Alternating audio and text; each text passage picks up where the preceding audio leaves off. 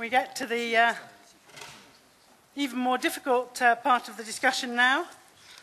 The technology is challenging enough, but addressing market failures and people's irrational behavior is certainly, for those of us who come from the technology end, even more challenging. So can I ask Volker Schindler from Technical University of Berlin to kick us off in our discussion of talking about how we design effective government policies to deal with these market failures. Thank you very much. I'm here in charge of the Board of Academic Advisors of Federal Ministers, so what I'm telling you is not just what I'm thinking, but what this board was thinking, but with some special highlights where I'm responsible for. Well, you all know the situation. In Europe, traffic contributes about a quarter to the total CO2 emissions, and the most prominent emitters right now are passenger cars. In Germany, the rate of growth of emissions of passenger cars is nearly zero. It's even declining, but a lot of growth is in road haulage and in air traffic, and also in seagoing vessels. The seagoing vessels also have a problem with toxic emissions. We have already talked about that a little bit. I'm now focusing on passenger cars because this is the most prominent part of the CO2 emission volume in traffic in Germany and in Europe. Well, energy use in road vehicles obviously causes some undesirable side effects. I've listed them here. If we can slide later, we can go into some more details, and you see they are quite different in their impact. Many of them have already been solved, as you can see here in these slides. You can see that all these toxic or other harmful ingredients of exhaust emissions have been reduced to a tolerable level. And what is also interesting in our context is this takes about 15 years, 15 to 20 years, depending on what you define exactly. So we can be quite confident that we can solve other problems also. Can we also be confident to solve the CO2 problem with the same speed? Well, I think this will be a little bit different business because CO2 is the final product of the combustion of hydrocarbons, and we cannot get rid of that. There is no after treatment for that. So we can only do some other things, and we have heard a lot of that. I've listed it here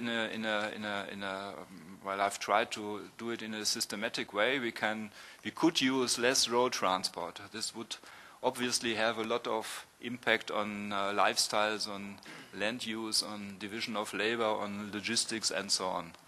This is not what we are talking about here today. We could use more efficient use of vehicles. We could use the same vehicles, use them more efficiently. Driver training, driver assistance system could be some clues for that. We could use more efficient vehicles. We have a lot of technologies which could be brought into the market in principle, but all of them have their side effects, add quite a lot of costs to the vehicles. We could use smaller and less consuming vehicles. This would have a lot of impact on lifestyles and certainly also on topics like safety in mixed traffic and things like that. We could use other fuels. We could get rid of the fossil carbon in our fuels, if possible. And all of that would have to be embedded in a policy which make that possible. this was the wrong button. I'm now talking about more efficient vehicles or the usage of smaller vehicles. Where are the physical limitations? How far can we go? There are some things which cannot be overcome, like rolling resistance, aerodynamic drag, acceleration, which has to be overcome by a force, and climbing resistance is also a necessary ingredient. We also have consumption of auxiliaries in vehicles, and we have the efficiency of onboard energy conversion systems. So there is a lot of possibilities to tune all these ingredients for a better fuel efficiency. But for a given technical means, for a single means, say improvement of rolling resistance, for example, the increase in mileage is is some percent, 2, 3. If it is a big potential, it's 5%. So the single breakthrough technology which makes things better if we apply it is not available. And costs become really a serious issue because all low-hanging fruits already have been reaped. This is why, at least in Europe, fuel prices are high traditionally.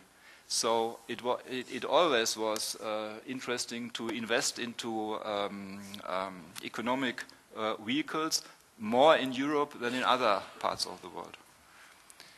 So where are the limits? I've here some vehicles. What has been told us about the CO2 emissions per kilometer, and in the case of the bus, below there per occupied seating place. You see, there seems to be a limit in the region of, say, 100 gram per kilometer.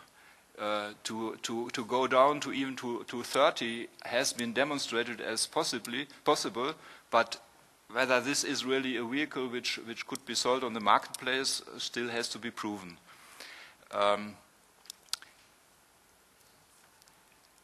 If we contrast that to politics, then we come to this picture.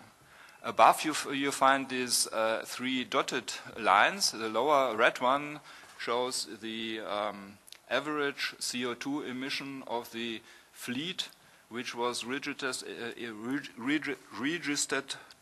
in that respective year. The top one is the same for the gasoline cars, and the line in between is the average. And you see the trend. There is a trend going down. There is an intrinsic technical development going on in the market under the pressure of the existing economic conditions. If we now want to come down to the targets which I've indicated in the picture as the points, the 130 gram, for example, at 2012, or the 130 grams at also at 2012, or even the 95 grams at 2020 or 25, which have been discussed in the public, then you see a gross mismatch. In my opinion, it's simply impossible to come to these figures without changing very much the consumer habits. Just by improving existing cars, it's simply impossible. One means to come into this direction is to define fuel consumption for a car. And this seems to be an objective measure, but it is not by no means. It is only possible to define such a fuel consumption by defining a test cycle. And the test cycles, this picture shows deviations from this test cycle for cars which have been tested and where reports have been published in Germany in the recent times. And you see that all of them are above the 1-to-1 line, and even many of them are above the line plus 40%. So ECE consumption does not really have much to do with real consumption. Making the things even worse, engineers tend to take the method how to define a mileage and as an objective against which they are optimizing their system. So this tends that things which can help to improve the mileage, the figure of the mileage, will be organized in a way that the official mileage is low, not thinking about the real mileage. Well, if we sum up, we have some intermediate result. It is possible, obviously, to increase mileage by a considerable amount. This requires quite expensive technologies or a switch to smaller cars, and timing has to be agreed realistically. What else can be done? We could go to other energy sources or other sources for carbon or for energy, the material form of the energy. If you go through that in more detail, you see gasoline and diesel are really good fuels. There are some drawbacks. Is it possible to retain their advantages to avoid their problems? Yes. This is a refinery in an extremely simplified form. You could make it much more complicated. You could feed him lots of energy sources. But I think this could be an option. All the other things which feed in, say, photovoltaics or which result into hydrogen are, in my opinion, not really useful or come at a price which is too high. So an obvious choice could be biomass, but this will become quite expensive. And perhaps we will have to restructure huge areas. This then comes to the question, what really can we do? And I think we are able, in principle, I skipped this, we are able, in principle, to introduce much less consuming vehicles. Yes, in principle, we should increase prices for that. But this would result in an uneconomical usage of resources because it is not done everywhere in the energy economy. So taxes on all usage of fossil carbons should be raised to the same level. Well, coming to such an quite utopical objective, I would ask policymakers to aim at an equal level of taxation on the long run and to create some sort of a coalition between car makers, car users and policymakers with the idea to substitute more expensive but less consuming cars for later usage of petrol or diesel. And this is a problem which has to be solved in a greater context, because it cannot be done simply by the car companies, cannot be done simply by the users. We have to create a bigger picture for that. Thank you. Sorry, that was the formulation. Thank you very much. Can we pass on quickly?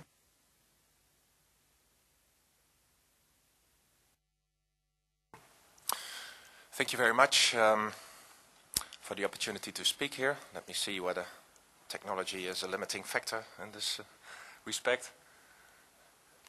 I'm afraid it is. Okay. Yeah. Back, please. Oh, well, that's my fault. Okay. Okay. Just to very briefly introduce myself and the organization I represent today, Jos Dings, and I represent T&E, Transport and Environment. We are a federation of 51 environmental NGOs that campaign on more sustainable transport, and we are based in Brussels, and our objective is to green Europe's transport policy. Just to kick off, which is a kind of the frame, the context that we operate in today. First of all, it hasn't been said that often today, but the climate change science gets scarier almost by the month, I would think. The gap between emissions trends on the one hand, which are really accelerating, and the knowledge and what we need to achieve by 2020, 30, 50 is widening by the day, so the urgency is dramatic. Second is transport is very bad at reducing emissions. If transport emissions had been stable since 1990, Europe would have a very easy job meeting the Kyoto targets. Today, it's not a very easy job. Third, some people seem to think that the oil issue will solve itself, oil will run out and everything will be beautiful afterwards. Well, normal oil certainly runs out, but I'm afraid that we are facing a future of dear and dirty oil instead. And the two are linked. If oil is not dear, it doesn't make sense to make oil from tar sands and coal to liquids. So dear and dirty, that's the future for oil. Very problematic. Others seem to think if we put transport in the emissions trading system, we'll all be fine. If you attend meetings on the emissions trading system, we are very much witnessing a situation that going very far in ambitions level in the European emissions trading system will be economically damaging for some sensitive sectors in that system. The system boundaries, how effective it will essentially be determined by the most sensitive sectors in the system, most exposed to international competition. And transport, households, buildings are really quite domestic sectors. There's no way you can replace European transport with Chinese transport, for example. So there's no carbon leakage issue in transport. There is in other sectors. We should be very careful mixing those. Biofuels, another potentially easy way out. Many doubts have arisen, particularly over the carbon impacts of indirect land use, which threaten to change biofuels into usually a good idea into usually a bad idea. The carbon impacts of indirect land use, and electricity and hydrogen are still far away. So that's quite a bleak picture, particularly for the future of hydrocarbons. I would say there's really not a great prospect for sustainable hydrocarbons over the next decade. This reinforces the point that we believe that integration of transport and the ETS might seem a nice way forward, but we believe it's a bad idea. For the environment, it doesn't matter where you cut CO2. For the economy, it matters a great deal whether you cut CO2 in strongly exposed sectors, exposed to international competition, or that you do it in more domestic sectors like transport, like households, like buildings. Economically, it's much more damaging to be tough on carbon in exposed sectors than it is in domestic sectors. And before we consider the idea of integrating transport in a system for exposed sectors, we really need to think twice, 3, 4, 5 times. Very short words on biofuels as well. There's a very odd situation now going on in European policy. There's two strongly competing policy ideas. One idea is the old-fashioned idea of fixing a quantity target for biofuels, saying by 2020 10% of energy supplied in transport needs to be biofuels. Now that tells the market supply as many liters of biofuel as possible at a lowest possible cost. And inevitably, that leads to friction with sustainability. We're trying to solve that through regulation, and frankly, what's coming out now is quite a mess. So we need to shift towards a more modern approach. Fortunately, two important regions in the world are shifting to that more modern approach. One of them is Europe. Europe proposed a low-carbon fuel standard a bit more than a year ago, which says it doesn't matter which technology you use, as long as you cut life cycle carbon from your fuels, you're fine. Set a life cycle carbon for greenhouse gas emissions, and the best biofuels will prevail. And last but not least, you send a strong signal that non-conventional oil, petrol and diesel, is not welcome in Europe, and California is doing exactly the same. We believe that's the way forward. Technology neutrality, carbon-based fuel policy. A couple of general words on car efficiency standards. We believe, contrary to what some economists think, that they are a very efficient policy tool. The discount rate of consumers is very high. That means they do not consider future fuel savings very much in their purchase decision. That's a very good reason for policy intervention. It's possibly very effective. We are certainly talking about double digits of emission reduction. Other measures are very difficult to achieve such percentages with other measures. One often overlooked issue is that car efficiency standards are very fair. The benefits end up primarily at consumers who are not able or capable to buy a new car. They do not pay much for the technology. They get the fuel-saving benefits. So it's a measure to help citizens rather than to make them pay the bill for climate policy. They are competition neutral, don't have negative side effects, and they create lots of added value in the supply chain. There's more value added in cars. One issue that we should certainly consider as well, if we sell a car today, you basically sign a check of 130 barrels of oil imports over its lifetime. At today's oil prices, that comes down to 11,000 euros of money that just flows outside of the European economy without any tangible benefit. The economics of improving cars are very, very good with oil prices that we see today.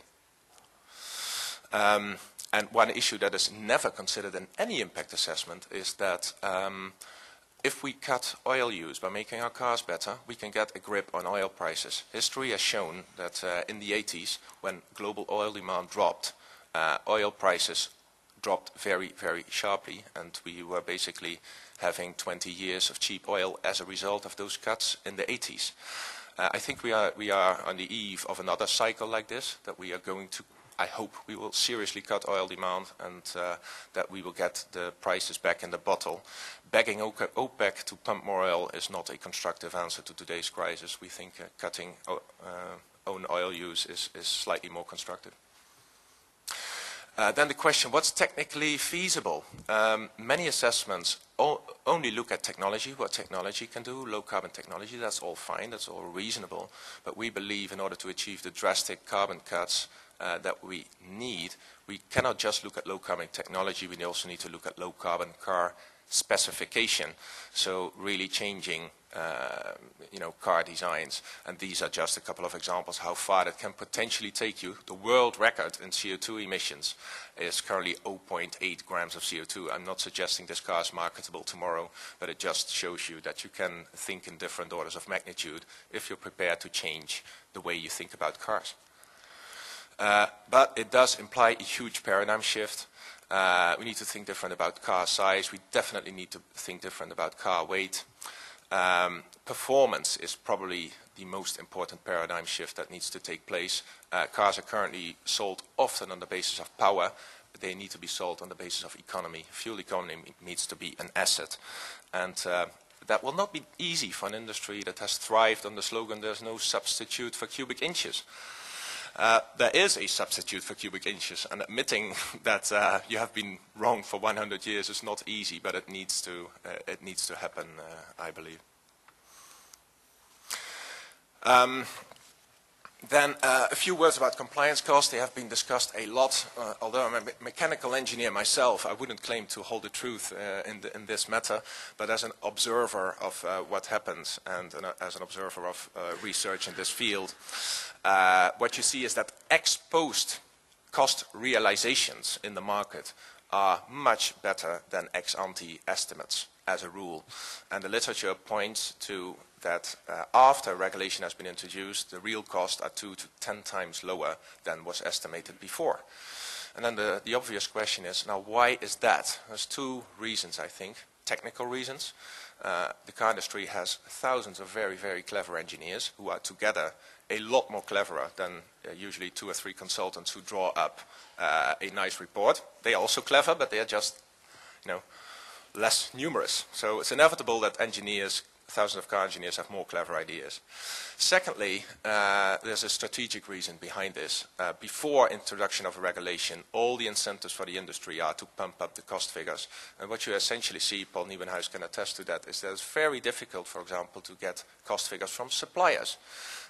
They tend to be very, very cautious about communicating what they have got and what it will cost. The only people that will tell you what things will cost are the OEMs. And they, of course, have an interest in increasing the cost figures until the regulation is in place. Then the incentive is to cut them. So these are some observations on cost. Then on the European proposal, we think it's a very flexible proposal. We don't have a lot of problems with that. But it is a very flexible proposal. Fleet averaging, you can even pool with other car makers. It's attribute-based, giving more room for bigger cars. But we do have a problem with the lack of ambition. We need to realize that 130 by 2012 is only 7% less than 140 by 2008, and 4 years later. And 140 by 2008 is what the industry promised to achieve by itself. I would like to say a few words as well on the fact that the regulation is weight-based, because we believe that is a very bad idea. If you see this graph where the energy of a car goes to, weight plays a very important role. Cutting weight is therefore very, very critical. What the EU regulation will in fact do is punish car makers who cut weight of their cars. If you make cars in 2012 with an average weight of 1,214 kilos, this is quite an arbitrary figure, then your company standard will be 127 grams. If you cut that down by 100 kilos, your company standard will become 122 grams. So you get almost 5 grams penalty for doing the right thing. And if your competitors do the wrong thing, your own target gets even tougher. So it's completely counterproductive, and it really is a discouragement for cars of 400 kilos, for example, that we saw as concept cars today. Also, a lot of talk today about diesel, that we need to cut down on diesel. If we have weight-based standards, diesel cars are heavier, and weight-based standards give diesel cars an extra credit because they are heavier. A very unwelcome development. This is how the US does it. This is an area where Europe can learn from the US. Footprint-based standards and not a straight line, quite a smart curve that avoids all too drastic outcomes for very small cars and very large cars. I think this is a very balanced approach for future EU regulation. So, summary, the easy way out. ETS and biofuel are really not easy, and they are not even a way out, we believe. If you think that making cars better is difficult, then look at the alternatives. We think they are even more difficult. The benefits of car regulation are, as a rule, underestimated, and the costs are overestimated. I think that's a nice one for debate. And basing standards or basing car standards on the car's weight is a big, big mistake that really discourages car makers from doing the right thing. Thank you very much. Thank you very much for that. Well, we've had two very contrasting presentations in terms of one about the lack of ambition in 130 grams per kilometre by 2012, and Volker suggesting that he thinks that it's an unachievable target. I hope I don't misrepresent you. But I think while we have that point about weight kind of in our minds, I would actually like, again, and sorry to keep the spotlight on our car industry colleagues, but I would like to hear your views about whether you think weight is going to drive the wrong behaviour and footprint would be better for the European regulation. Well, theoretically, your point is not wrong.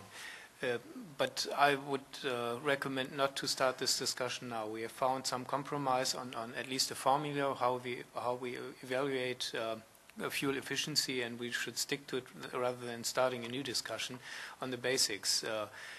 From what I observe in our industry, none of us has interest to increase weight of cars. There are other factors that rather force us to lower cars, and like what I've shown you from our group, the Audi's intention to introduce aluminum and cut weight has a long tradition and has not been stimulated by the CO2 discussion of last year. So I don't think this really helps greenhouse gas emissions if you start this discussion now. Yeah, I completely agree. And although we have shown this car with 420 grams, we also still think that a weight-based approach is the right one for car industry. Jos, do you want to come back on that? I see the point that kicking up this debate right now it potentially, disturbs the whole situation. It would be very unfortunate if it would be abused in that matter. But if we could get an agreement that for the next review for the post-2012 targets, that in principle there's an ambition to move to footprint, that at least would tell the industry that really there is no future for heavy cars and there is a bright future for lightweighting. Because inevitably this law is going to punish lightweighting, and it's impossible that you are happy. You can be happy with that, but maybe for the next phase.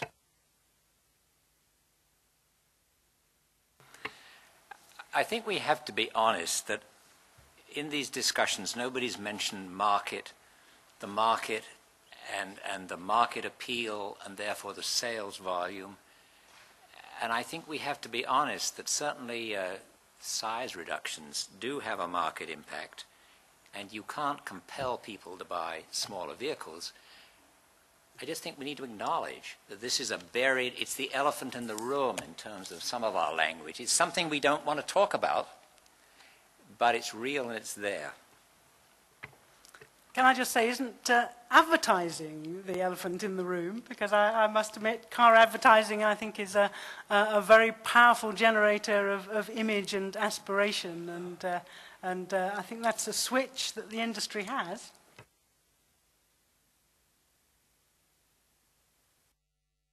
Gary Kentle, do you want to make an intervention? One small point about you can't force people to buy smaller cars. You probably a few years ago you would have said you can't force people to stop smoking in cafes in Paris, but we regulate things, and in fact you see behaviour change, and everybody's better off for it. Thank you. Paul? Yeah, I think the elephant in the room is really the fact that many manufacturers today offer cars that are, quite a few cars that are below 130 grams per kilometre, some of them quite credible cars. I mean, the Prius is the obvious example, but you can buy a small Volvo, a small BMW even, that goes beyond that limit. There are a number of manufacturers that in fact do comply with the voluntary agreement. That's another elephant in the room. So it's not that the whole industry says we can't do it. In fact, a lot of the industry is doing it. Which brings me to Volker Schindler's point about low-hanging fruit having been plucked already. I think there's quite a lot of low-hanging fruit still unpicked, because so far the driver has not been CO2 reduction, it has been performance increase. If despite that primary driver, as reflected in advertising, we still have a lot of cars, credible cars out there that are well below the 130 grams, then I think perhaps there is a lot more potential in the way Jos suggests to bring things down quite a lot by 2012. Well, I think there are credible cars which go below, go to 120 or something like that. But what I'm doubting is that the majority of people now is willing to buy them in numbers that would lead to an average in the fleet, which is demanded. So I think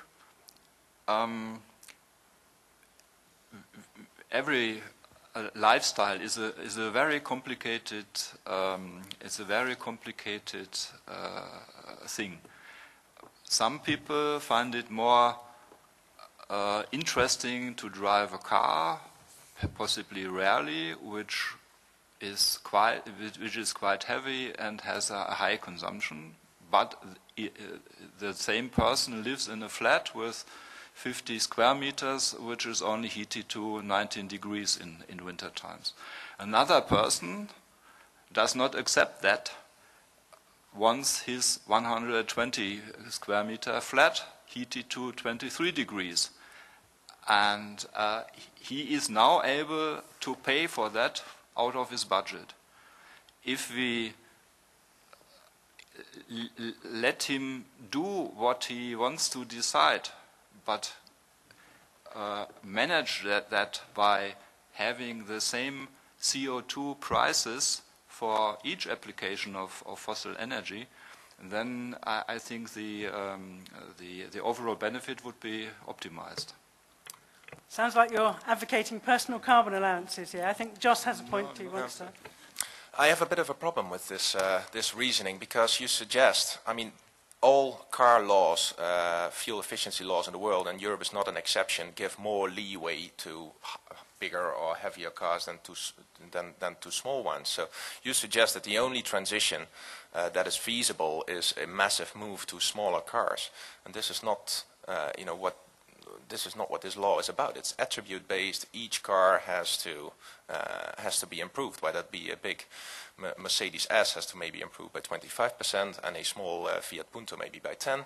But they all have to improve, and it has very little to do with lifestyle regulation. This comparison with a big and a small flat really doesn't make sense. It's about offering the best product within each category of cars that is conceivable. John, a quick point, and then I want to open it to the floor. To resolve or to move this kind of discussion to a better plane, we need to put together future sales mixes that will, for example, double fuel economy. We were asked to do that by Environmental Defense, an environmental organization in the United States. To double the fuel economy of the total sales mix is very demanding, as Volker said. And it takes more than half the vehicles to be hybrids. You need the order of a 30% weight reduction, and you need to have only modest improvements in performance. You have to put all of that technology into fuel consumption. So that's three very big changes that have to happen together to double the fuel economy. Quantify it if these are your objectives. You can do it, takes effort, but quantify it. What does it take? Thank you for that. Are there contributions people would like to make from the floor? Oh, while people are thinking, Gary has got another. Yeah, sorry, I thought I was going to have an opportunity to comment on. Anyway, so here we go. So I think there's, from a policy point of view, you can distill what we need to do down into three areas. One is reduce demand, one is decarbonise energy, and the third is improve energy efficiency. And I think everything you can distill into those three buckets. And since we're not talking about reducing demand here, maybe that's for another workshop. I wanted to say something about decarbonising energy and about improving efficiency. So on decarbonising energy, the big problem that we have in the automotive transport sector specifically is that we're 95% dependent on oil. In fact, it's more accurate to say we're 95% dependent on liquid hydrocarbon fuels, because as the oil concentrates into less accessible regions, both geologically and geographically, what that does is obviously it drives this supply-demand pinch. The oil price goes up, and then we have this financial incentive to invest in the unconventional oils, as Jos mentioned, with the tar sands and the coal to liquids. And to just give you a couple of numbers.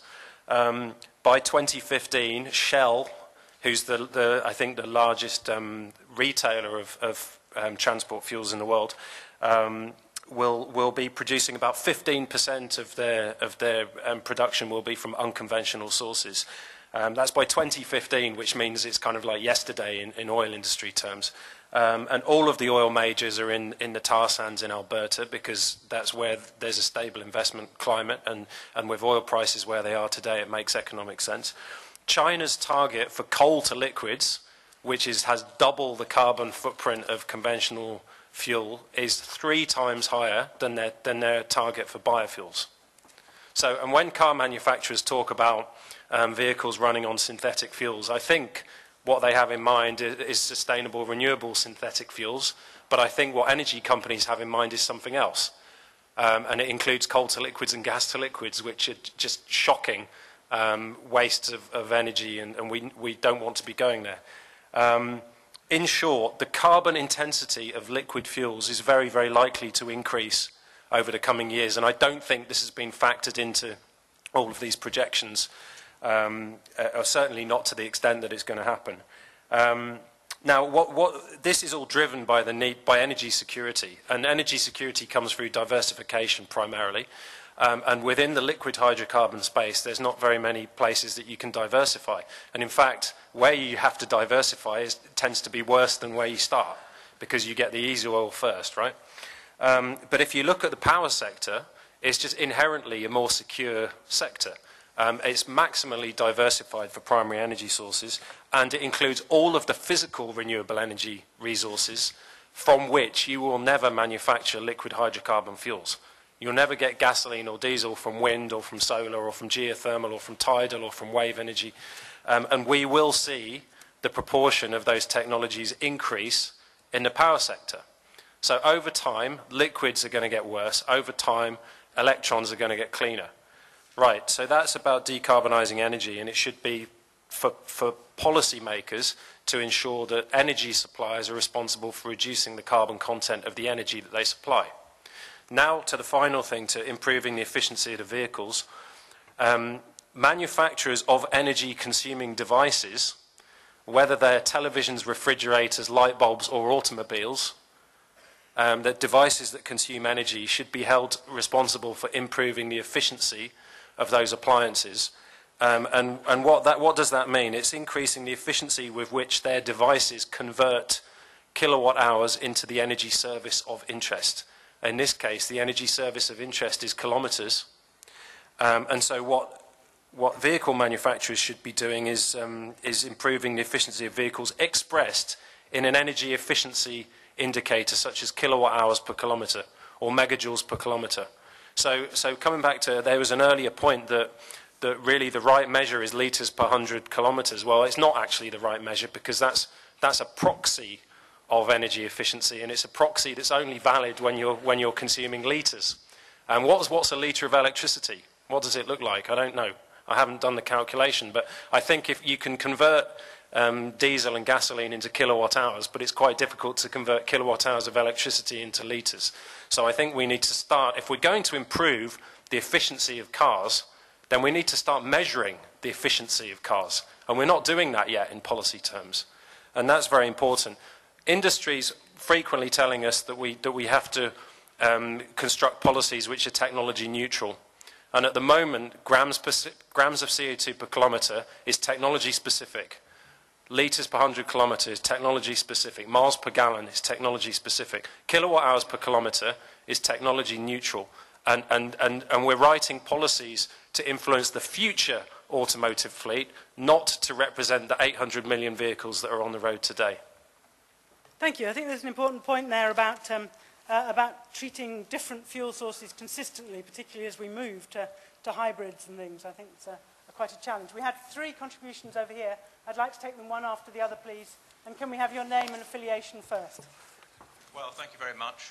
John Stevens, and I'm representing the Institute for European Environmental Policies in London and Brussels. I've been trying to work out whether this discussion authorises us to go away feeling optimistic or pessimistic. Much of the first part of the discussion really lifts the spirits, because we can see from the different speakers just how much can be done through different forms of technology and so forth. But I think we're beginning to see the warnings coming together. And I'll just quickly tick off the 3 that have struck me, although there's no surprise in them. I mean, the first along the line, I think, was the future of the electric vehicle or the hybrid vehicle. It is such an exciting prospect, and yet, as we've been reminded by Professor Heywood, really it does depend on where the clean energy comes from, whether the electricity produced actually is of a clean variety. What about biofuels? We're discovering, I think, confirmation that there's an important niche. But I really think it's true that a quantitative target of an ambitious degree is likely to push up the supply irrespective of where the biofuels come from. And it is painfully difficult to establish just what the secondary effects are. Accreditation schemes and so forth can be tried, but they really cannot reach everywhere. And finally, I think this discussion has shown us that when we talk about the regulation of vehicles to establish a carbon standard in the vehicle, well, a lot must be done by that route. But we've just touched upon the rather technical sounding question of whether an allowance should be made for the weight of the vehicle. It does sound an obscure technical point, but it's going to drive some of our policy discussions in the near future. I think we have to acknowledge that if compromises are made for the weight of vehicles, they may be made for reasons of economic or commercial or social policy, but they're certainly moving in the wrong direction from those who wish to see climate change reductions achieved. In each of these directions, therefore, we need to know exactly what we're doing and be very cautious that the measures we adopt don't, in fact, fall apart and break up in our hands. Thank you very much. Can I ask speakers to keep their points as focused and short as possible, please?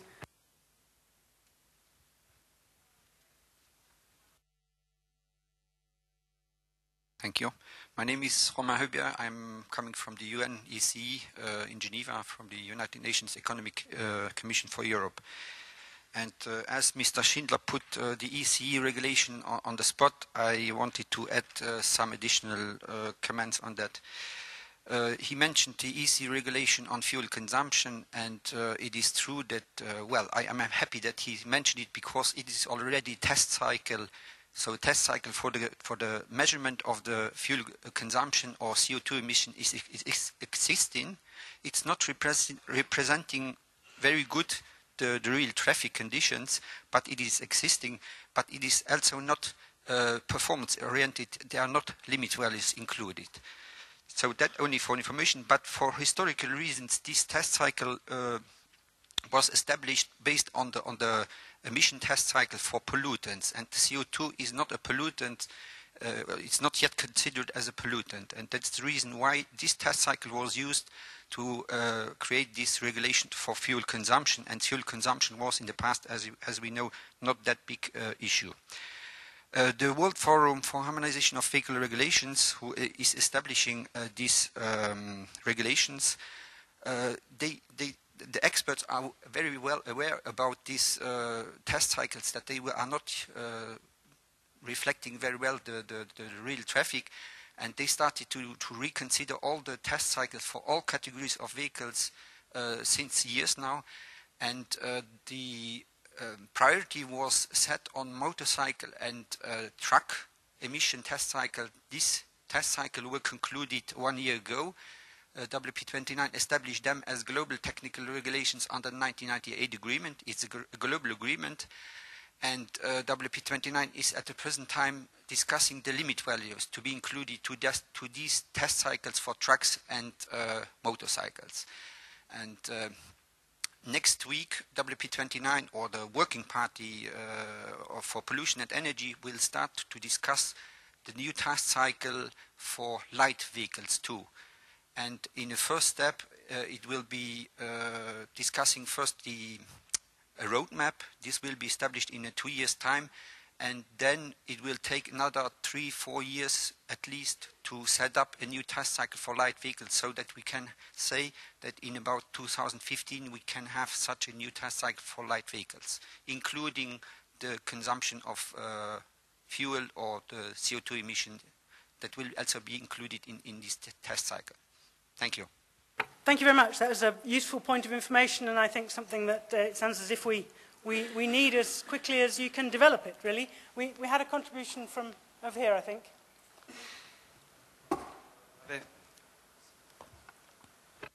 Please, can you hear me? Yes. My name is Tomas Vorisek. I'm coming from Seven, the Energy Efficiency Center based in Prague, Czech Republic. And I have a question for all the participants and speakers. We had a lot about the technology developments and the future. But what about market leadership and personal, let's say, approach? So I have never seen a politician who would drive a car which would be very energy efficient. The same may be said about the car makers and the management boards. So I would like to ask all the speakers what car they drive today and whether it is already below 130 kilometers, let's say 0 per kilometer. Thank you. Well, we haven't got time to go around them just at the moment, but I'm going to be very smug because I can honestly tell you I don't have a car. But at that point, I'm afraid we're going to have to move on to the final discussions. And so I'm going to ask Patrick Oliva from Michelin to kick us off on talking about the way forward for policy. And I think we've already touched on some of this. Thank you, Patrick. Thank you very much. Thank you for the opportunity. I'm going to try to get the... Here it is. Here it is. Okay. Should I wait for the first slide to appear? Should I initiate it? Yeah. Okay. I'm going to try to share just a few messages with you. And the first idea I would like to share is with the three pictures on the top, which is to say, let's have a look at Asia. Because that is where a lot of things are going to happen. The trend we're observing in Japan, in Western Europe, in the US, is a global trend of markets going to plateau and then somehow going down. And the major part of the growth is coming from Asia. And in Asia, there are some interesting things. I think that the Nano is an interesting event. Second picture is about China with an electrified two-wheel. Third picture comes also from China with huge buses going hybrid and then electric with batteries and fuel cells. And then some other considerations with this picture of a multi-fuel engine, which I think is an interesting concept in terms of development and possible extension of the world. The AQ was already mentioned by Stephan. It's a lightweight, urban, real vehicle. And it's interesting. It's a thought to what is coming on. Because the world of tomorrow, the one that we're talking for 2050, is an urban world. And that's where the market is going to be. We have to make sure we address the urban way of motoring. And the last picture is to make a reference to an event that we launched 10 years ago, Challenge Bibendum. I was personally involved in that because already 10 years ago, it was not very difficult to foresee that we would be running into the problems we're talking about today.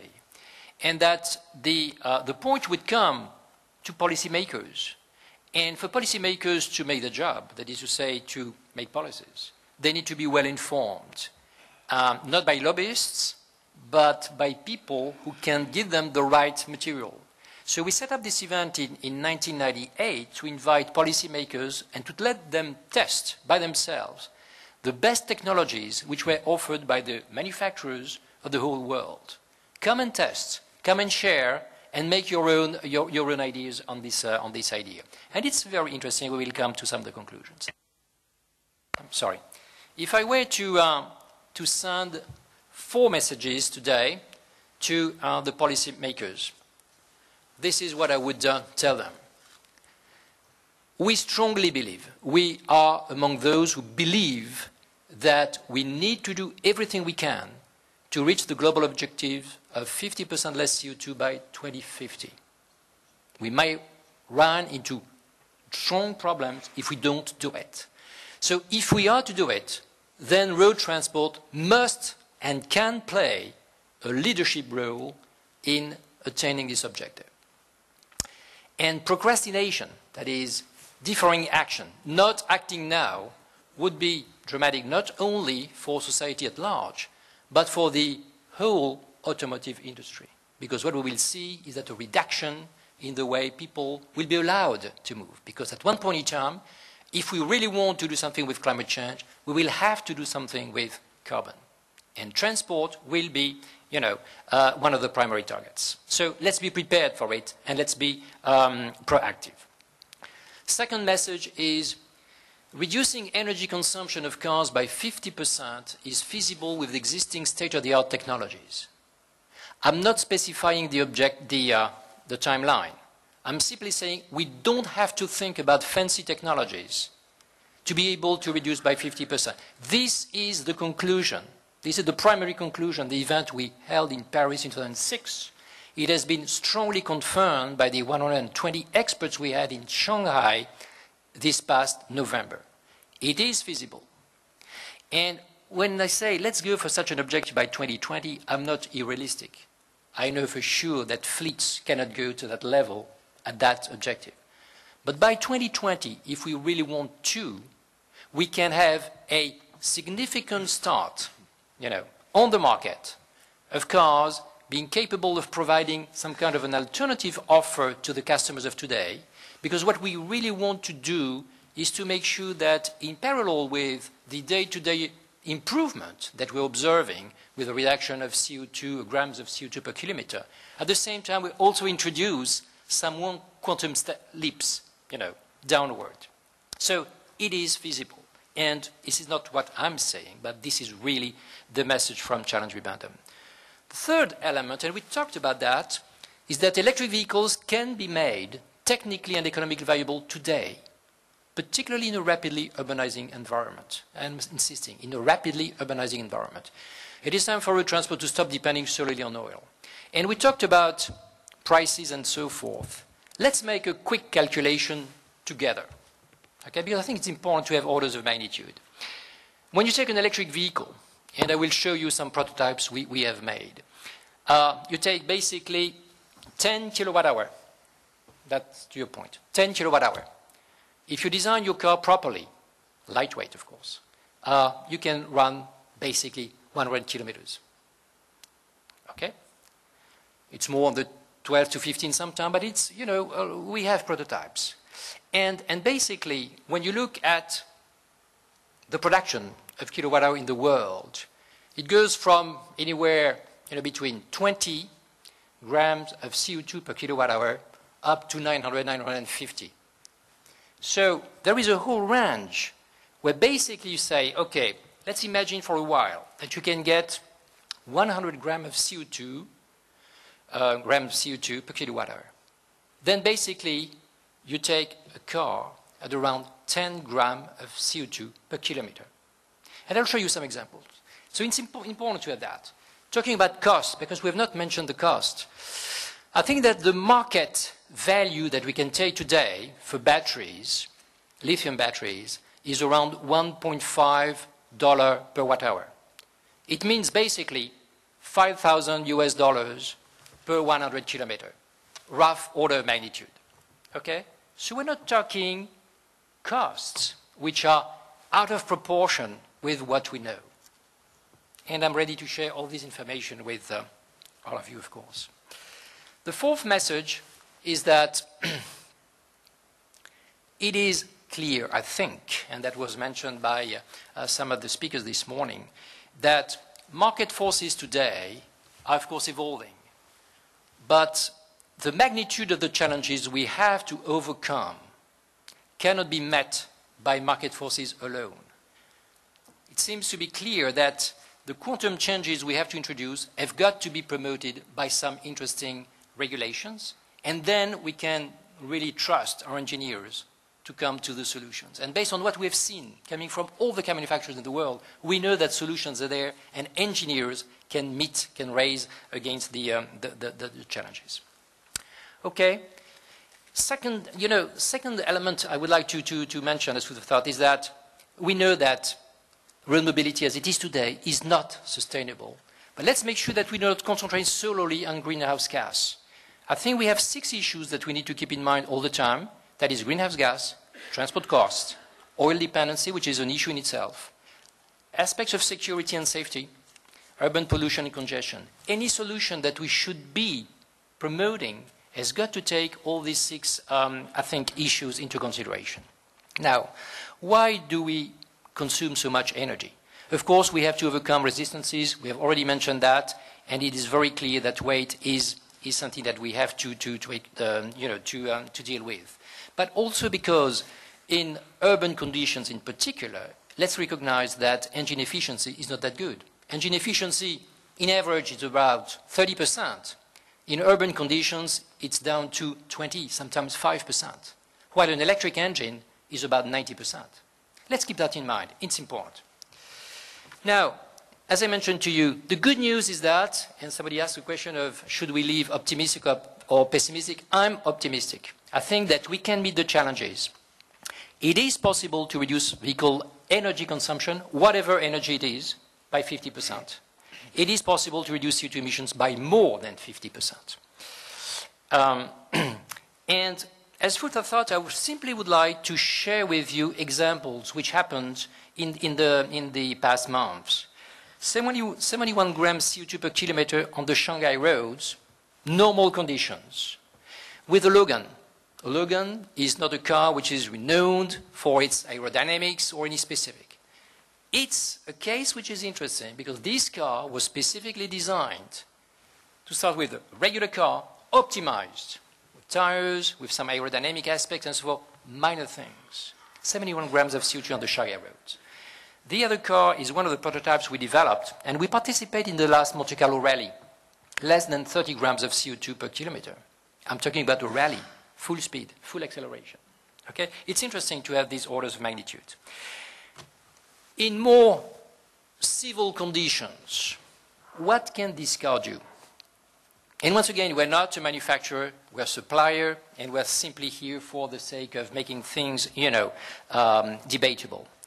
But based on the orders of magnitude that I gave you, and now I'm talking real figures here, with this car, which is a 4-seater, curb weight is 850 kilograms, acceleration from 0 to 100 kilometers, 10 seconds, so it's a real car. You can see that depending on how you get electricity, this is the complete range you would get, for instance, in Europe, going from Sweden, where basically a lot of hydroelectricity is produced, France, where we have a mix, Germany, where there is a mix with a lot of thermal plants also, and Greece, which is primarily thermal plants. Interesting to see. Now, you might say then an electric type situation is good in some countries, it's not really good in others. But then I will go to, the next slide, which is what we do practice every day in Switzerland. What does it show? It shows that we have already gone electric. And we can go with battery vehicles or fuel cell vehicles. The interesting thing is that with 55 square meters of photovoltaic panels bought from the market, in 2004, we're not talking fancy technology once again. We get electricity, we electrolyze water, get oxygen and hydrogen, use that in the fuel cell. We drive 20,000 kilometers per year. So it shows that basically we have already reached, technology has reached a situation where it is feasible to, consider that if you have your own house, on one side of the roof, you deal with your driving requirements. On the other side of the roof, you deal with your housing requirements. This is proven technology. So what I simply want to introduce here is this notion that we've talked extensively about the hybrid concept, plug-in vehicles. We have kind of eliminated the notion of pure electric vehicles or postponing it to a much longer future with fuel cells. I completely disagree. Completely disagree. And I would like to mention to you a statement by the State Council of China, who wants to have a situation whereby 2020, 50% of the new cars, I'm not talking fleets, I'm talking the new cars, should be either electric or hybrid. But the 11th plan of China calls for smaller, lighter vehicles with a great emphasis on electricity. And that's important to realize that, because as we have to develop progress that we have seen, and which is, I think, extremely valuable in our countries, we need to keep an eye on these technologies which are particularly well suited for urban environment. And the urban environment is where we're going to live tomorrow. Let us ride together towards sustainable mobility, and I will stop there. Thank you very much. Thank you very much, Patrick. I'd just like immediately to ask Ian Hodgson to come in with his European Commission hat on to talk a bit more about policy and costs. Thank you. Well, if I could, I would actually like to stand back a little bit before going into that, because obviously when we're developing policy in these areas, one needs to have some sort of vision of where you're going to. And of course, we've heard quite a lot of talk about greenhouse gas. The Commission has put forward its vision, a limit of climate change to 2 degrees, which then when you translate that into what that means in terms of greenhouse gas concentrations, and then you lead on to look at what that means in terms of actual emissions per capita, you're looking at something like a 60 to 80% reduction in greenhouse gas emissions per capita for developed countries by 2050. And just for the sake of argument, if you project forward current transport emissions, around about 2035, 2040, these two lines cross. And so transport emissions would be responsible for all of the EU's greenhouse gas emissions if nothing changed. And I think that is a starting point where you then realize that you do have to do something.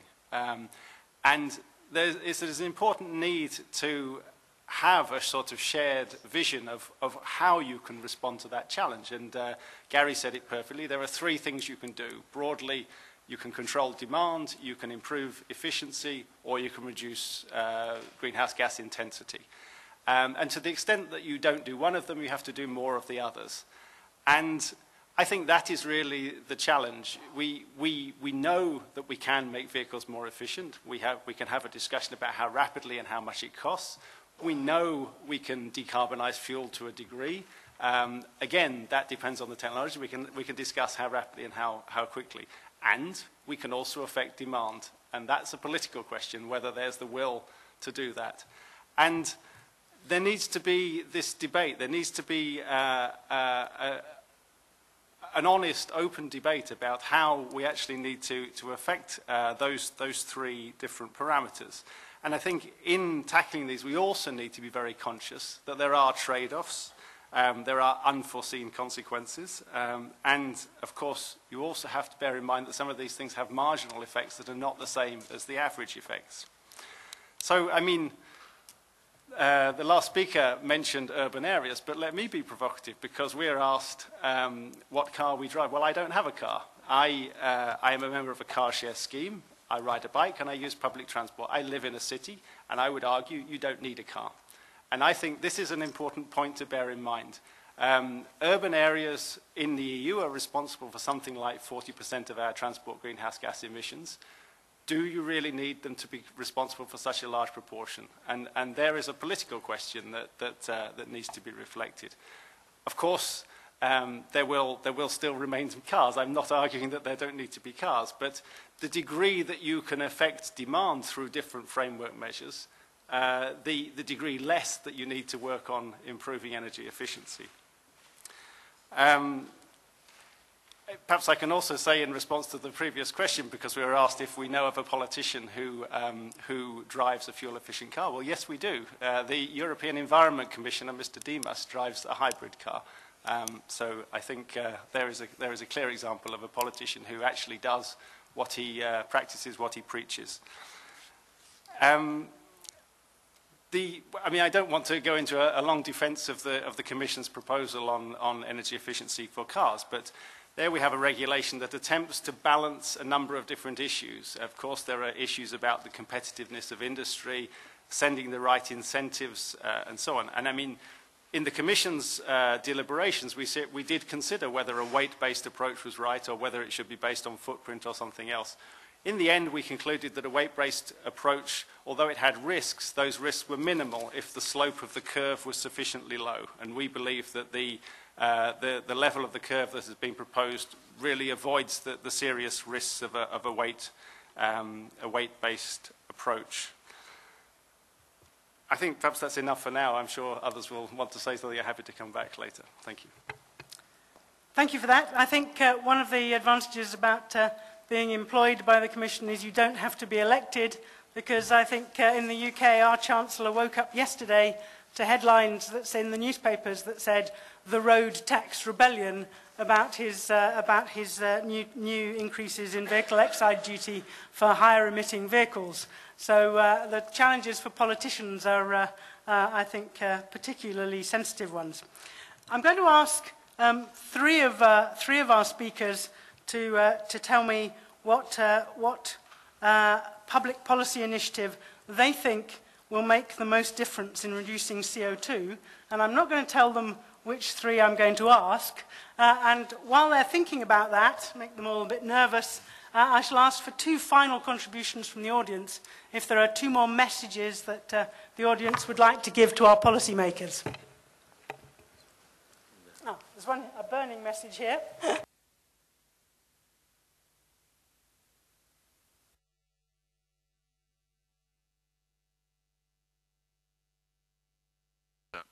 Simon Webb from the UK Department of Transport, and I'm Director General Responsibilities for Environment, amongst other things.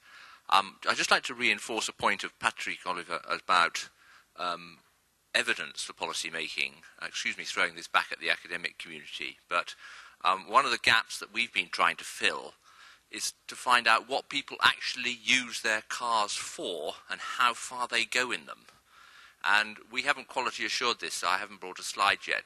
But in the UK, working off travel diaries and so on, we've come up with a fascinating curve which shows that the bulk of carbon, as opposed to the number of journeys, the bulk of carbon from cars comes from journeys in the range 20 kilometres to 60 kilometres. It is not the local journeys.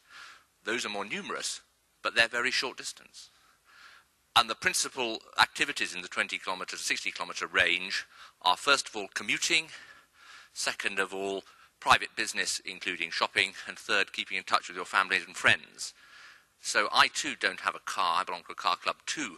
But most people go to work using a car journey, and many of these routes are not substitutable for public transport. So all I'd just like to ask other countries to be interested in joining the quest for what do we actually use cars for would seem to be a good evidential base on which to start into the policy making.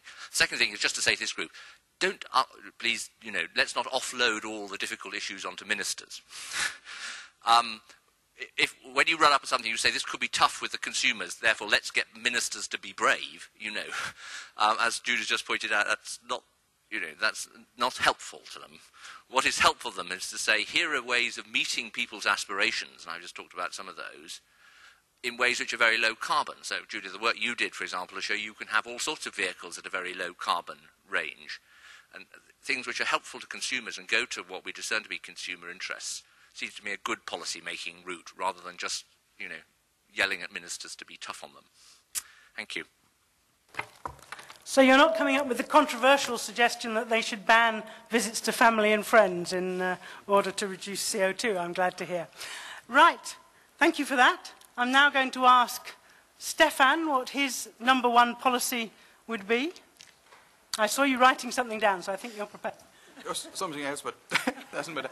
I think we prefer the regulatory approach, definitely.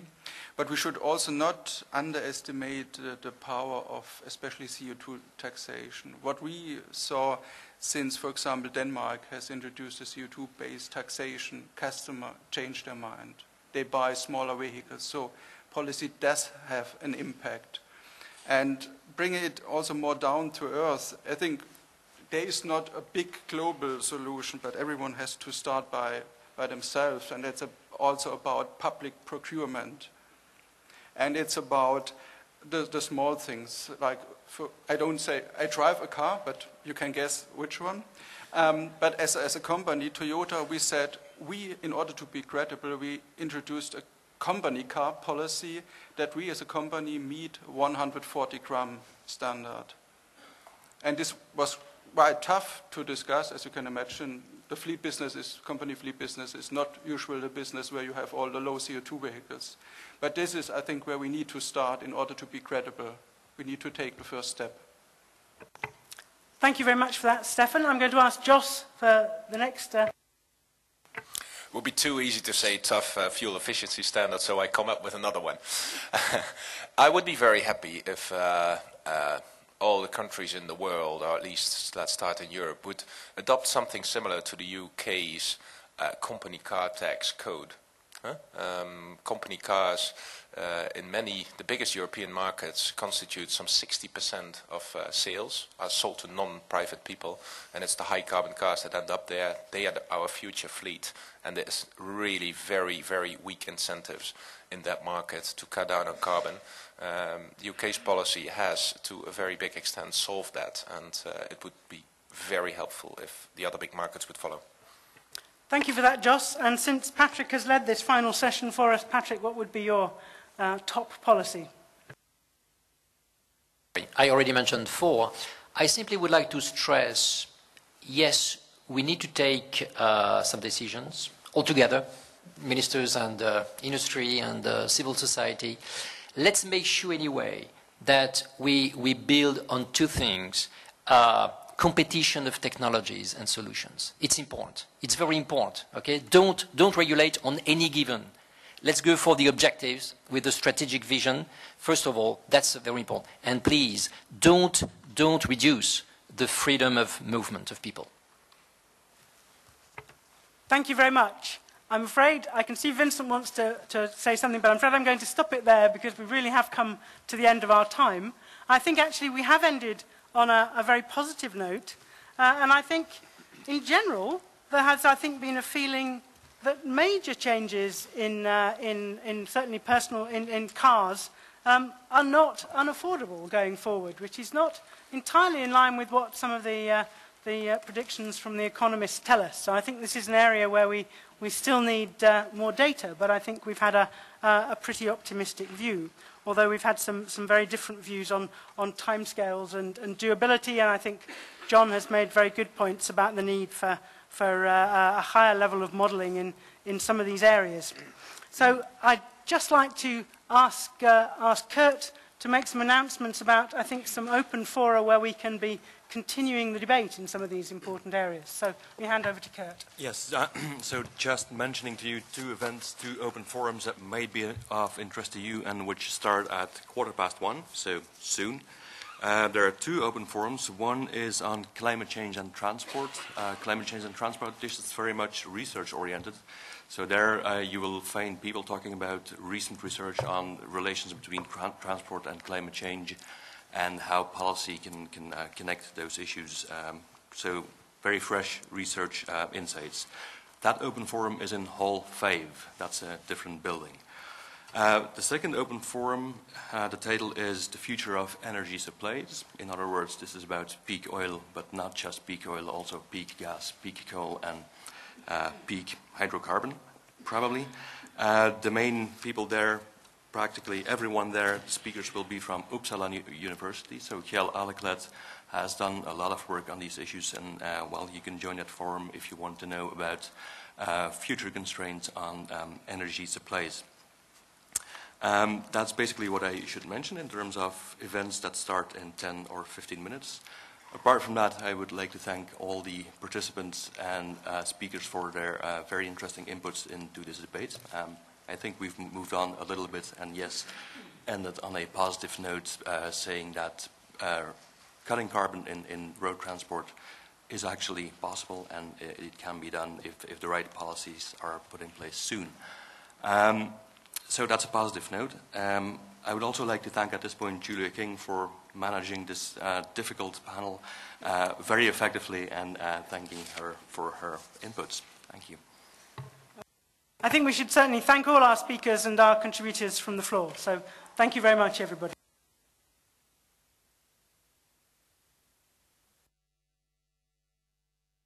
And I think as a final note, a summary of the session will be on the website tomorrow and will be used as an input for discussions tomorrow and on the final day of the meeting. Thank you.